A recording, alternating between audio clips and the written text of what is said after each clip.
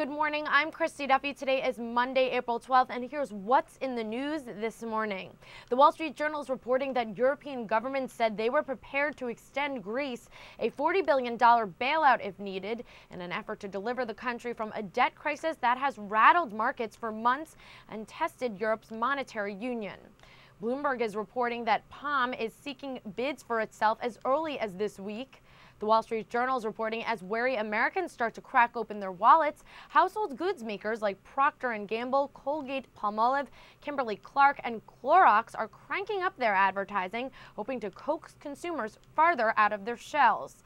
The Guardian is reporting in an ongoing disagreement over pricing for the NHS and rules surrounding safety trials, Novartis and Roche are reportedly threatening to pull out of Britain.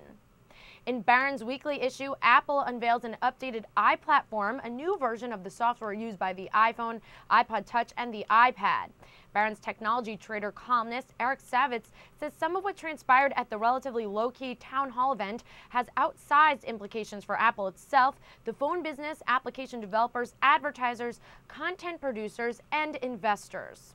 Barron's.com says that Diageo and Molson look more attractive than Constellation Brands, and that clean energy is likely to drop at least 30% with dilution looming.